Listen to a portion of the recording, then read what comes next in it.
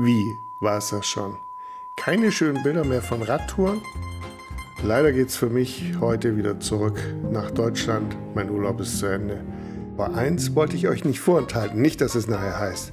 Aber das hättest du uns ruhig sagen können. Ja, guten Morgen aus dem WC vom Campingplatz in Verona. Ja, die sanitären Anlagen lassen ein bisschen zu wünschen übrig. Hier gibt es überwiegend solche Toiletten. Es gibt eine einzige, das ist eine barrierefreie mit einer richtigen Schüssel. Allerdings gibt es hier auch nur so ein Vorhängeschloss, was dann überhaupt nicht funktioniert. Ja, ich kann mich damit ganz gut arrangieren und gehe jetzt nochmal eben anduschen, bevor es dann losgeht. Sachen sind alle schon gepackt.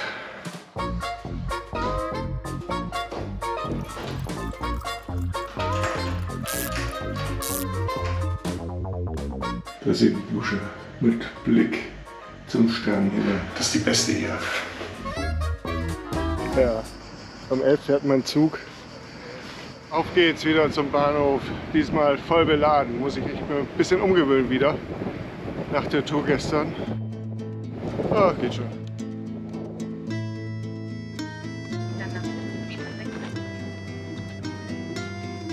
Ja, werden wir durch so kleine Seitenstraßen geführt zum Bahnhof Verona, Porta, Nouva.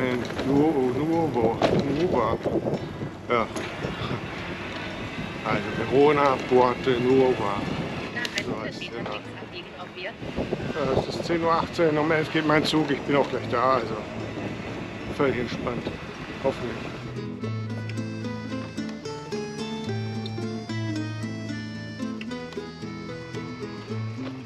Ich musste mich gerade erstmal orientieren.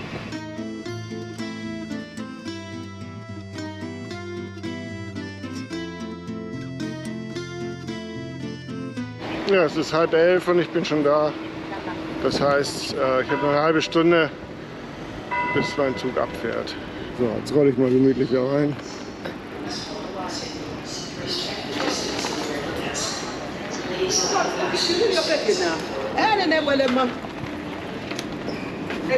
Ja, vom Campingplatz zum Bahnhof waren das hier nur 5,4 Kilometer.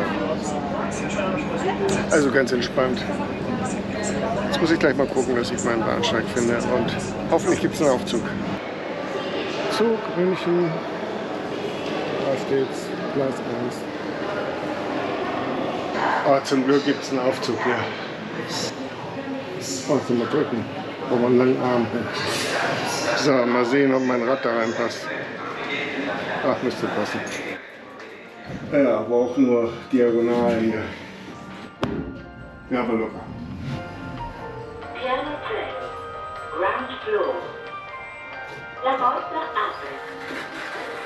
Ja, hier mein Wagen schon identifiziert. Wagen 255, Platz 141. Das ist da gleich der erste Platz wahrscheinlich. Der Einstieg hat einigermaßen gut geklappt. Allerdings kann so eine Aufhängung bei einem so schweren Rad nicht gut für die Felge sein. Auch nicht für meinen Rücken. Außerdem war die Nische für mein Rad zu klein, so dass es sich nicht komplett bis zum Fenster einklappen ließ und es so in den Gang hineinragte. Ich war natürlich nicht alleine in dem Zug. Später wurde es noch richtig voll. Ja, wohl da hinten bin ich lang gefahren.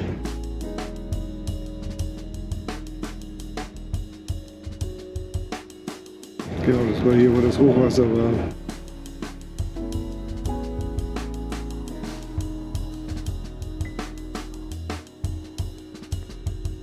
Ja, hier aus dem Tal kam ich dann raus. Das war da, wo ich unter den Weinreben geschlafen habe.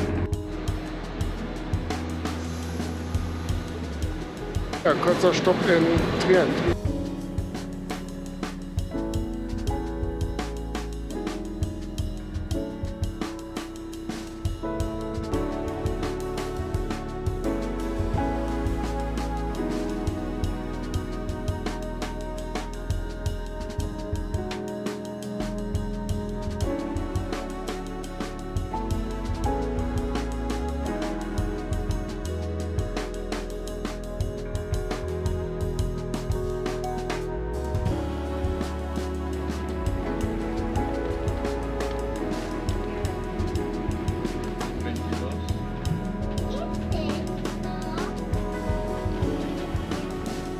bin jetzt in München angekommen mit Verspätung ungefähr 25 Minuten. Mit diesem wunderbaren Zug, der sehr voll war und seit Deutschland keine Internetverbindung hatte. Es regnet und ich freue mich schon auf den Campingplatz jetzt. Meine Sachen nochmal den Staub abzuwaschen von der Hitze der letzten Tage. Mal schauen, ob ich das mache. Ja, jetzt liegt schon wieder volles Horn. So, ich habe beschlossen, in ein Hotel zu gehen. Bin kaum aus dem Bahnhof raus, schon eine Umleitung. Zweimal rechts, jetzt führt mich hier zurück zum Hauptbahnhof. Geht am Hauptbahnhof lang. Ich weiß jetzt nicht. Mitten in den Stau rein. Ich hab so einen Hals. Ich hab so einen Hals. Ey, und jetzt komme ich hier nicht mehr raus. Ja. Ich hatte noch 7 Kilometer zum Hotel Imperial in Pasing, war aber nicht sonderlich gut drauf. Urlaub zu Ende, Wetter war Mist und der Regen hat irgendwie das Handy ferngesteuert. Ja, Regen ist generell ein Problem bei kapazitiven Displays. Und das Nyon half mir auch nicht weiter, da es davon ausging, dass ich nicht unter, sondern auf der Donnersberger Brücke stand. Nyon, Navi, aber 10 Daumen runter. Na, jedenfalls ging es dann weiter auf einem guten Radweg, aber auch das Nyon wurde vom Wetter fremdbestimmt. Das verstellt sich immer von der Navi-Ansicht auf irgendwas anderes bei Regen.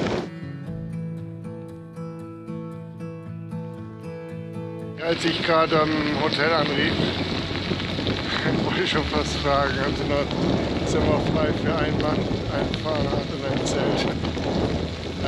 Ich habe gefragt, wo ich mein Fahrrad unterstellen kann. Die meinten ja in der Tiefgarage.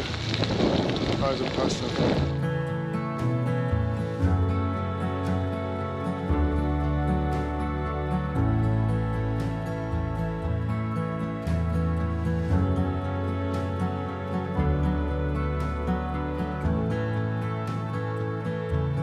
Rechts abbiegen auf die Böcksteiner Straße. Demnächst nach 500 Metern links abbiegen auf die Straße. Ja, ob das nochmal grün wird hier. Hinter mir wäre eine Eisdiele, aber nein. Also ich will ja echt gerne nochmal auf dem Campingplatz. Schön in der Isar. Ja, das sah auf den Bildern aber besser aus, das Hotel. Nehmen wir mal die Tasche mit. So, nach einer Viertelstunde warten habe ich schon mal zumindest den Schlüssel für die Tiefgarage. Charmant sieht das ja schon mal hier aus. Ja, das hat jetzt eine ganze halbe Stunde gedauert. Ein bisschen genervt, aber die war super freundlich und flexibel. Habe jetzt das Zimmer jetzt für 50 € plus Frühstück 7 € jetzt gekriegt. Ja, habe mir gleich das Fenster hier aufgerissen. Unbedingt Luft. Ich brauche frische Luft immer. Sie wollten mir erst ein Zimmer zur Straße geben und meine ich, oh, ich würde gerne nachts mit offenem Fenster schlafen und ja, dann hat sie mir das Zimmer hergegeben und ich hoffe, ich habe hier eine ruhige Nacht, weil ich brauche immer offenes Fenster und deswegen schlafe ich auch lieber eigentlich auf dem Campingplatz. Ja, dann lade ich mal meine Sachen auf und ich habe tierisch Hunger, ich habe noch gar nichts gegessen, außer doch so ein kleines Brot im Zug, das war gar nicht mal so schlecht, war auch gar nicht mal so teuer. ÖBB, super, Verspätung, schlecht. Aber bin ja gespannt, wie es morgen läuft mit dem ICE nach Hamburg. Ich fahre ja in einem durch von München nach Hamburg, ohne umsteigen. Entschuldigung für den Ausraster vorhin, aber ich war echt genervt. Oh, dicke Wolken. Aber jetzt hat es aufgehört zu regnen. Aber ich glaube, das geht nachher weiter. Also ich bin safe, alles gut.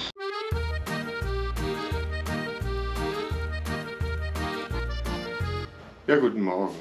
Gefrühstückt habe ich gerade unten und es ist jetzt 10:30.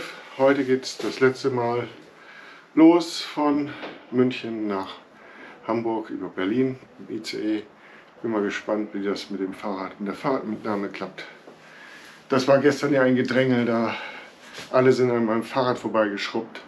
Und ich hatte Schiss, dass ja, mein Fahrrad passte nicht wirklich in die Fahrradaufnahme rein. Es stand so leicht schräg und unten an der Führung drückte die Führung immer gegen die Felge und ich hatte Angst, dass die irgendwie beschädigt wurde.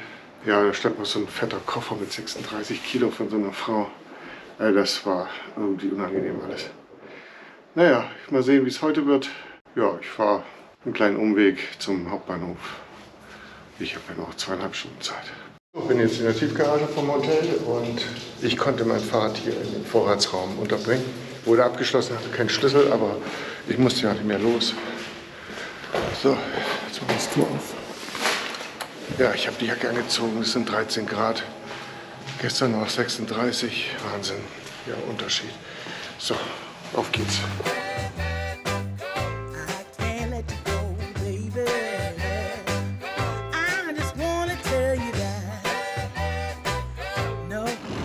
Sonne, toll.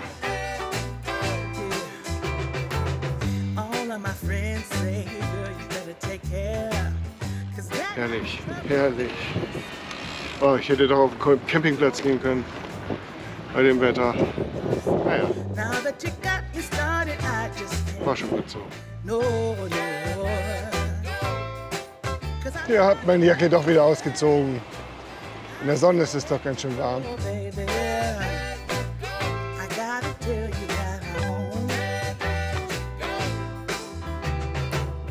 Oh, hier ist ja Fitbikes. Könnte ich ja gleich mal eine Bikefitting durchführen lassen oder mein Schloss mal auf Sicherheit testen lassen. Ja, ich glaube, das sind hier diese Fahrradständer, wo sie immer ihre Schlösser testen.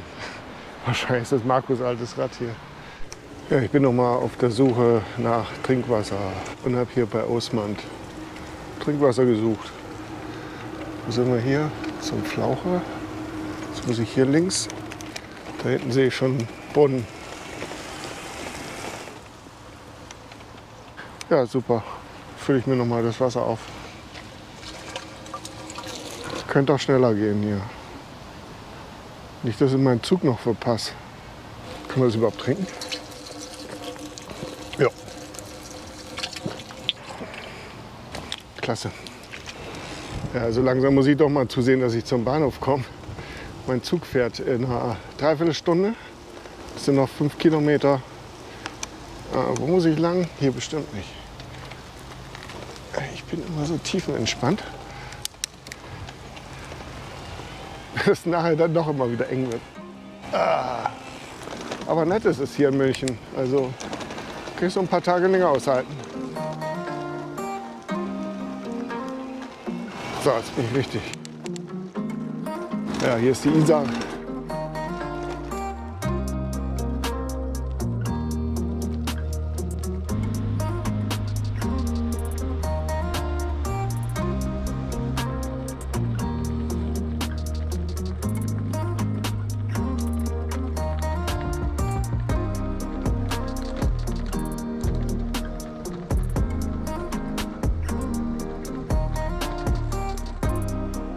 Ja, ist ganz schön voll, diese Isar.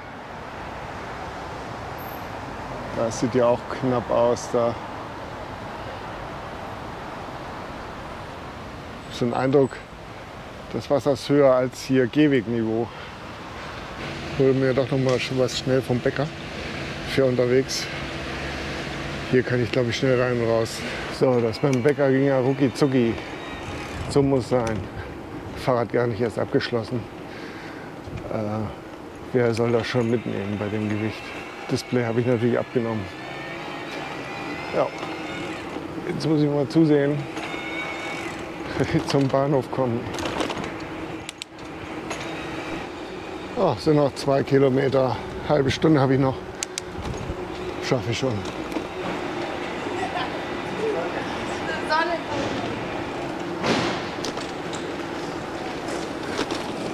Ich bin gleich da am Hauptbahnhof.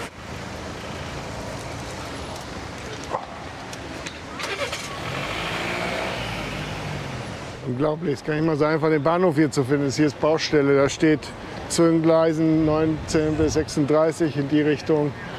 Jetzt muss ich Gleis 1 finden. Oh Mann, jetzt habe ich nur noch 20 Minuten. Jetzt wird es doch wieder knapp. So, Gleis 14, da steht mein Zug auch schon. Cool, da habe ich ein bisschen Zeit zum Einsteigen. Es sind noch 15 Minuten bis Abfahrt.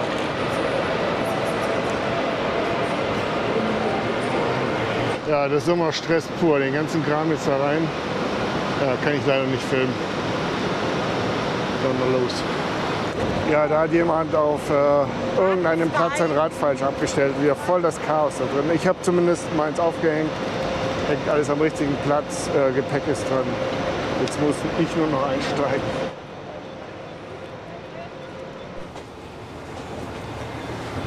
So, das hat sich wohl alles geregelt hier. Altona. Über Nürnberg, Erfurt, Leipzig und Berlin.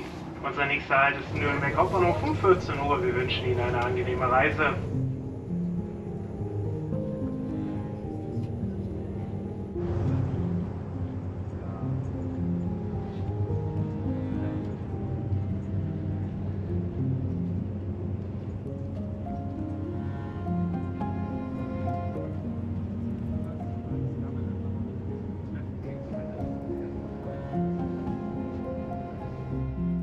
Ja, ich bin jetzt hier in Hamburg Hauptbahnhof, fahre noch weiter bis zum Dammtor.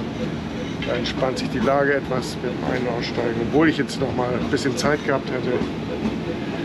Aber es sind jetzt alle Fahrräder raus hier aus dem ICE. Ja, das ganze Gewicht hing ja an der Felge von dem E-Bike. Ich weiß nicht, ob das der Felge gut tut. Das kann nicht besonders gut sein. Ich lasse das Rad sowieso dann noch mal irgendwann durchchecken. Aber da wird sich das herausstellen, ob die Felge einen Schaden genommen hat, überhaupt von meiner Radreise mit dem überladenen Rad. Ja. Ja, Ende der schönen Reise. Ja, es waren jetzt 950 Kilometer etwa. Ja, waren gar nicht mal so viele, aber darauf kam es ja auch nicht an. Ich musste auch ein bisschen umplanen wegen des Wetters und auch wegen Campingplätzen. Aber war eine tolle Tour und ich bedanke mich bei euch fürs Zuschauen. Und ja, es wird weitere Touren geben, auf jeden Fall. Bis dann, danke, tschüss. Jetzt geht's mal wieder richtig auf Tour, also richtig. So viel Wasser kann ich gar nicht trinken, wie es Friedhöfe hier gibt.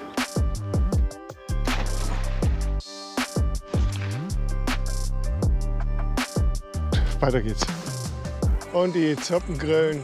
Ich breche nicht ab. Nein, das mache ich nicht. Ich fahre nicht zu allem hoch. Also langsam geht's mir echt auf den Sack. Flog gerade ein Hubschrauber vorbei. Ich glaube, die suchen mich schon.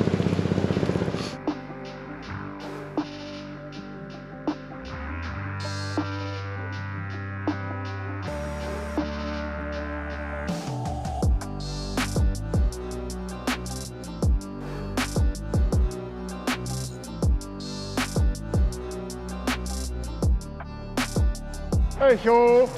Ich glaube, das wird ungemütlich.